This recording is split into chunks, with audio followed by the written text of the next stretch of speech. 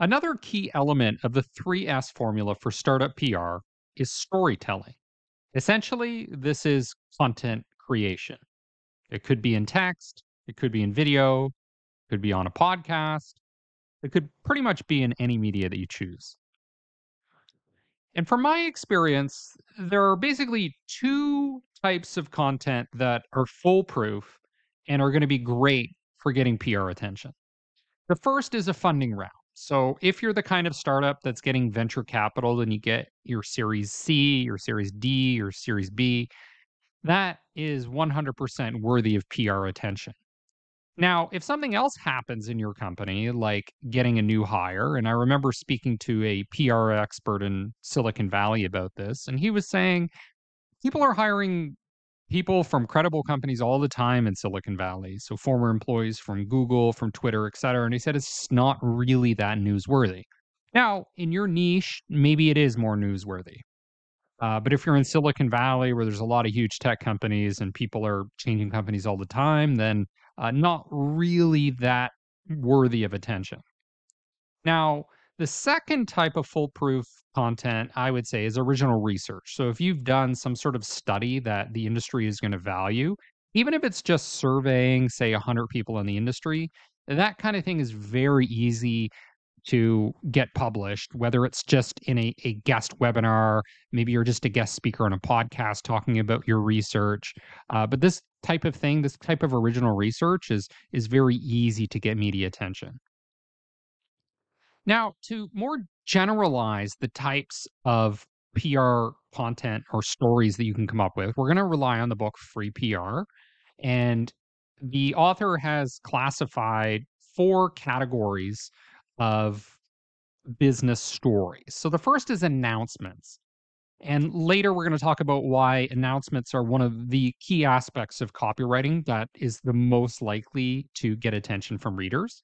So these are things like launching a new product or service, forming a new partnership, a new hire, maybe somebody that's famous, or most importantly, a new round of fundraising, as I mentioned earlier. So announcements are very time constrained, right? It's based around some sort of event that's happening, such as a product launch. But then we have evergreen stories. These are things like how you did it, how you built that product, how you built that empire, how you built that charitable arm of your company. It's gonna be the story behind the story. It's gonna be things like weird CEO rituals or fun aspects of your business or interesting aspects of your company culture, which might be particularly effective if you were trying to recruit employees. Next, we have seasonal things. So things that perhaps are associated with holidays. Maybe you did something like building robotic reindeer, or maybe you're an egg company or a company that makes mayonnaise. Well, something around Easter makes the most sense because it's very seasonal. If you're in retail and you get a quarter of your sales around Black Friday or Cyber Monday, then particular stories are going to be more relevant to the media around that time. And lastly, we have one content type for business stories that's completely under your control, and that's stunts and events. And what you're doing here is you're capitalizing on some sort of an event, such as Southwest, or maybe it's a video game event or an industry event, and you're able to create some sort of stunt or attention grabbing thing at the event. So, for example, SPCA puppies being brought to your show booth is going to be something that's going to garner a lot of media attention. So, those are the four categories of business stories. Now, related to that is going to be five story angles, which also come from the book Free PR. So, once you've decided what kind of story is most relevant to your business, to your product, to your service, now it's how do you craft the narrative? Is the narrative overcoming adversity? This is going to be inspiring aspects or a backstory to your business. Is it going to be about culture, so things that set your company apart from competitors? That's the type of thing that a publication like Fast Company is going to be interested in publishing. Is it gonna be a company endorsement? So things like overcoming problems or achieving success? Is it gonna be about leveraging technology, which is gonna be the kind of story angle that's appropriate for trendhunter.com or for TechCrunch? Or is the story angle going to be about the future? Maybe things like thought leadership, an inspirational future of where your company is headed, an origin story, the kind of thing that would get published on Wired or Fast Company. One of the key aspects of writing these stories is going to be the power of new.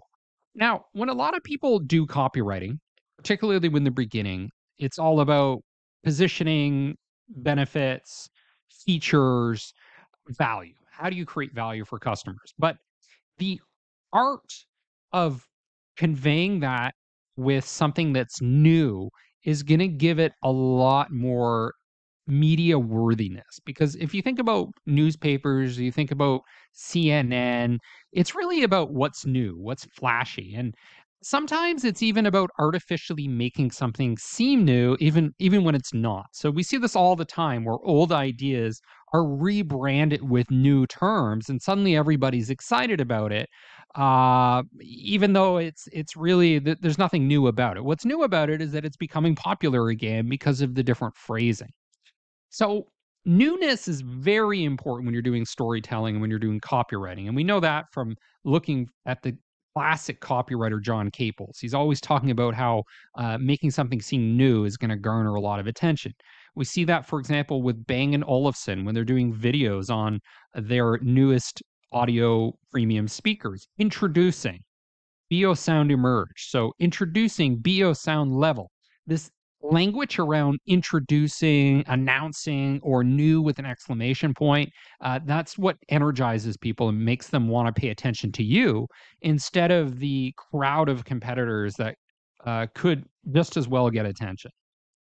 So when you write news about, for example, a new product launch, most publications may not care. So the New York Times is not going to care about your new widget. But within the very narrow niche that you're in, specialized publications might be very excited about that new thing you're introducing. Another thing that's very effective with storytelling is using concrete visuals rather than nuanced, sophisticated language. And we see this all the time in the political space on both sides of the spectrum in the United States. So, for example, Democrats have used this phrase over and over in the media as a soundbite, which is we're going to defend every inch of NATO territory. Now, they could just use a literal explanation saying we're going to protect article blah blah blah and defend every nation in NATO, but that isn't very concrete. It's more conceptual. Instead, they're making it visual, they're making it tangible. Every inch of NATO territory. And that really solidifies the message in people's minds. Now, on the other end of this political spectrum, they use this word, we're going to build a wall. And immediately in your mind, you're thinking of this giant physical wall. But in both of these instances, really what they're trying to convey is uh, something that's more conceptual, but using concrete terms to explain it. So, for example, build a wall really means we're going to get hard on immigration, and protect every inch of NATO territory basically means we're going to defend every country affiliated with NATO. Politicians, people that are great at personal PR know this. They recognize people like very concrete visuals. And that's why, for example, politicians often want to invest in big infrastructure projects like a dam or a giant building because it gets attention and people don't forget things that are highly visual and tangible. We also see this with politicians in universities. They always want to build a new building. Now, despite that, a new building doesn't really help with education and that it takes a lot of time and a lot of resources. People that run universities know that if you build some big concrete symbol of your success, then people will remember you. So it's a very strong PR trick.